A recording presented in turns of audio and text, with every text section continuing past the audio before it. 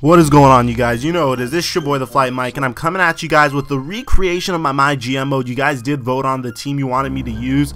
A lot of people voted for the Los Angeles Lakers. I'm not gonna lie, I automatically discounted those votes because there's like 5 Los Angeles Lakers MyGM series going on right now. So at the end, I chose the Chicago Bulls. I'm sure a lot of you guys will be satisfied with that because they have a superstar. They're almost at the championship cusp, but they're not really fully there yet. They just need a little bit tweaking, and you know, life will be good. So I did simulate my first year, and this video is pretty much going to be a recap of that. You can see the owner, Wes MacArthur, is very into winning. He doesn't really care about much else except winning and attendance, which you can't really blame him.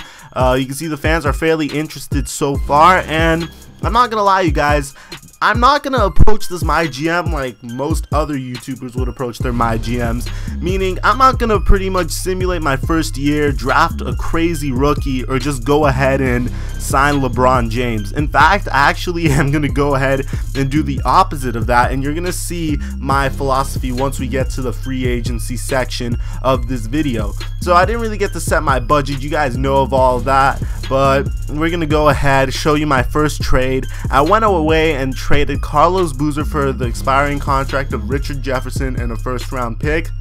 And we're gonna just simulate to the offseason at this point, you guys. We did make it to the second round of the playoffs. I simulated everything, and you can see this is how my budget is pretty much gonna look like for next year. For those of you guys who are concerned, I really like showcasing every single part of my MyGM mode, and you can see right here, this is probably my favorite part of the video when we get to the draft, because look who gets drafted with the #1 overall pick right over here. With the first pick in the NBA draft, the Philadelphia 76ers select Julius Randle from the University of Kentucky.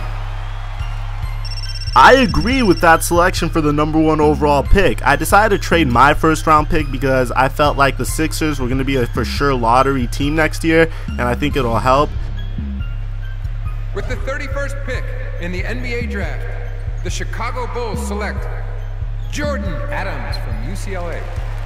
With the 55th pick in the NBA draft, the Chicago Bulls select George Steele from Washington State University.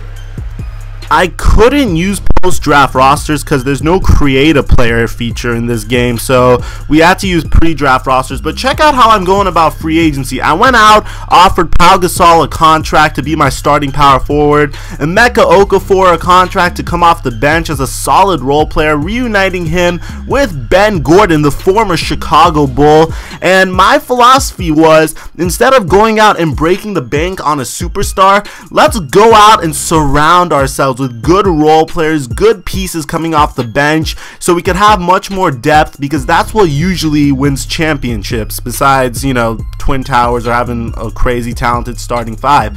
Plus, Jimmy Butler is developing really well. I didn't see a need to go get Carmelo Anthony or LeBron James. This is going to be my goals with my owner right now, you guys, for this year. You can see he's not really happy after me simulating my first year, but we could get that back up. If you guys want more Chicago Bulls MyGM mode, let me know in the comment section, and be sure to leave a thumbs up. I'm your boy TheFlightMike, and I'm signing out. Fuck.